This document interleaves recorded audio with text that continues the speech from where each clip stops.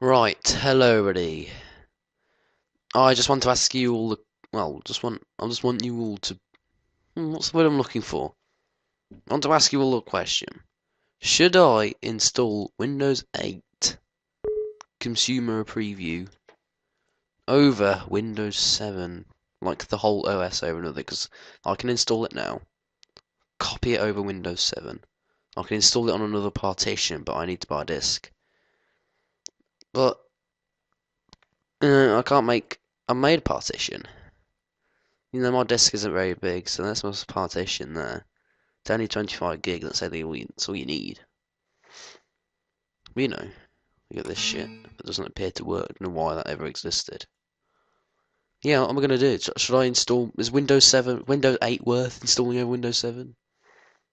Should I? Because things like Sony Vegas, Photoshop, Audacity, emulators, all this shit has to work. There's no, you can't just hope it works, and if it doesn't, oh well. It has to work. I ain't got a choice. So I'm really worried. Like, I want to install. I want to see it. But I don't want to spend 10 quid for a DVD or a USB to copy the shit onto.